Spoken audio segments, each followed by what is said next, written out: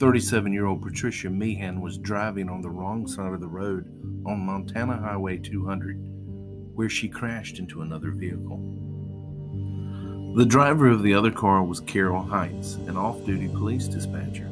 After Heights exited her car, Meehan walked up to Heights, stared at her, never speaking a word. After a few seconds, Meehan turned around, scaled a nearby fence, looked back, and simply walked away. She's never been seen since. After Patricia disappeared, thousands of sightings have been reported. She's been seen hitchhiking, working in dive restaurants in Montana and Washington. Patricia suffers from depression and has worked odd jobs at a ranch in Montana before she disappeared. Her family has also joined in on the police search. Despite all of this, Patricia Meehan remains missing.